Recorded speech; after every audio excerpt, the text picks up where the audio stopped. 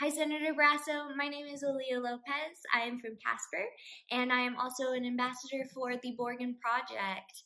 I am creating this video today to urge you to please support the international affairs budget.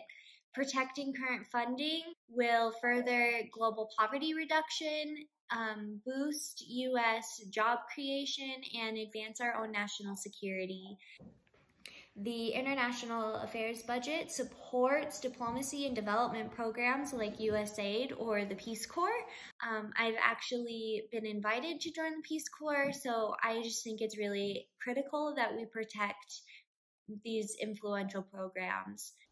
Currently, funding for the international affairs budget only accounts for 1% of our entire federal budget. So cutting it by another 22% at a time of extreme global threats and historic famines, a refugee crisis that hasn't been seen since World War II, or a completely devastating pandemic is unfathomable. People need resources all over the world right now, and we have the ability to make things right all across the world.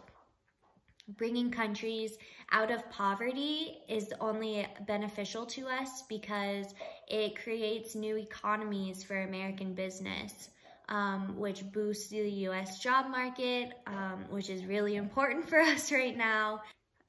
It protects our borders because it eliminates conflicts in these countries.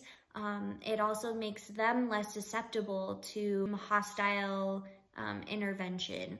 So really, it's a win-win here for everyone. Please, please, please support current funding, reject these proposed cuts, and support the international affairs budget.